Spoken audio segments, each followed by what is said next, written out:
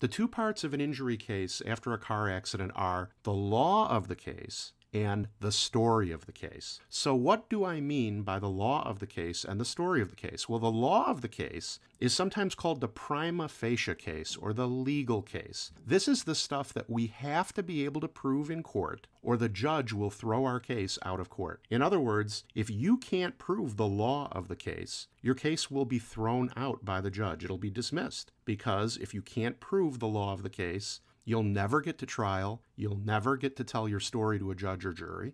You just won't get there. The law requires you to be able to prove certain things for you even to have the right to go to trial, and a lot of people don't even know that. The second part is the story of the case, and we'll talk more about that when that section comes up. So let's dig into the law of the case, okay? There are three parts to the law of the case. First is liability. Second is damages, and third is causation. Now that's what lawyers call this stuff, but that's not really helpful to us, right? So liability means, did the other guy do something wrong? Damages means, what harm was caused? And causation means, did what the other guy do wrong cause the harm, right? And we're going to talk about each one of these in turn. So liability is, did the other guy do something wrong? And so this is how liability works. Like in a car crash case, things like the rules of the road and the layout of the property where the crash happened, like what street, what direction, what traffic control devices, stuff like that is really important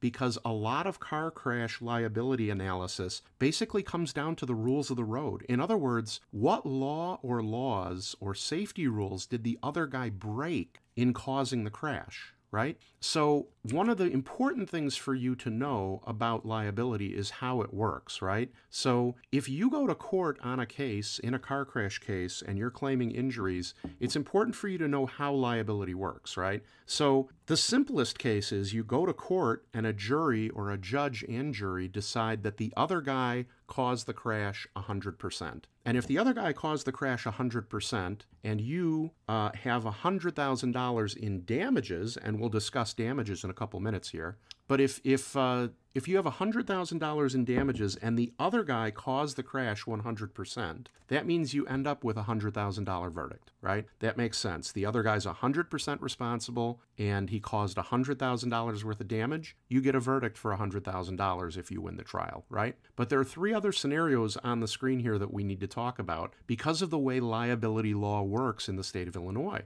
Your award is reduced by your percentage fault. Right? Now, this doesn't really apply if you're a passenger in a car, for example, but if you're driving and the other car, the guy who causes the crash is also driving, it opens up an argument that you are partially at fault, and jurors love to spread the fault around a little bit, even if it's not justified, right? So they may decide, well, there was some testimony, the defendant, the other guy said you were going a little too fast, even though he ran the red light. You see that happen at trial sometimes. So that's the first scenario we have to the left side of the screen here. $100,000 in damages, like we talked about before, and if the jury decides that the other guy is 90% at fault and you're 10% at fault, they reduce your $100,000 award by 10%. In other words, you get 90% instead of 100%. So if you're 10% at fault, you end up with $90,000 instead of $100,000.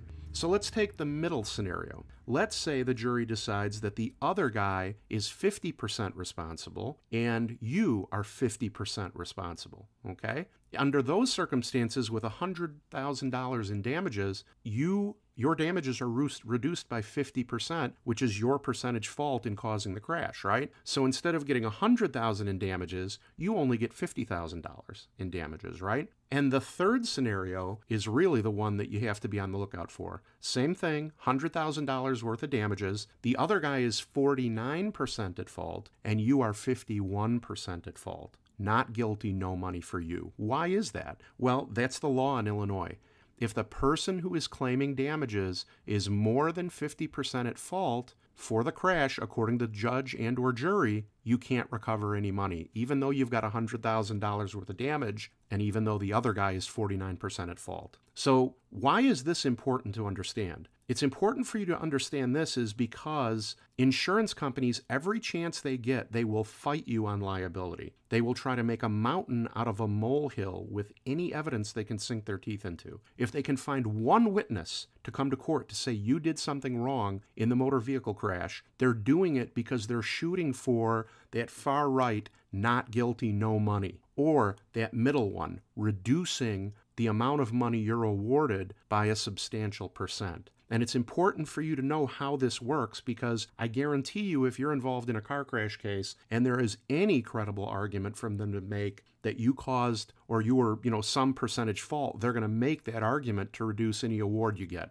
So how do we prove liability? Well, what we want to focus on liability is evidence that shows the rules that the defendant broke, the traffic laws that the defendant broke. Now, one of the places we start is the Chicago crash report, the Chicago police report, because that tells us who the other driver is, who the owner of the car is, who the insurance company involved is. And on side 2 of the crash report, there's a narrative and a diagram showing where the crash happened. The police report also has witness information, and the witness information is key. If we have a witness that's an independent witness, no dog in the fight, that says the other guy caused the crash, that really helps you, but it cuts both ways. If there's an independent witness that says you caused the crash, we have problems, right? So getting the Chicago police report right away and checking out for witness information, super important. Another thing, photos of the damage, right? It's going to be hard for a defendant to claim that you're partially responsible in a rear-end crash or in a crash where the damage on the vehicle shows that it was most likely the defendant's fault. So assembling evidence early on, taking photos, getting the police report, these sorts of things, identifying witnesses early on